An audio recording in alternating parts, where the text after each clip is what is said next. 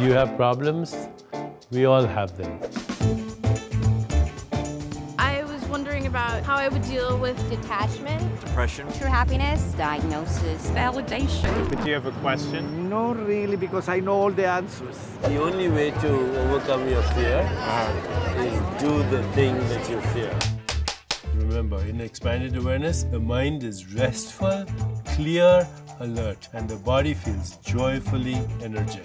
So if I don't take medicine, how do I get rid of a disease? The origins of disease are not the mechanisms of illness. how is ego and art related? You have to come from a place where you're immune to criticism and also to flattery. I want to know what's the balance between looking out for yourself and being self-centered. If you can't take care of yourself, then you can't take care of anyone.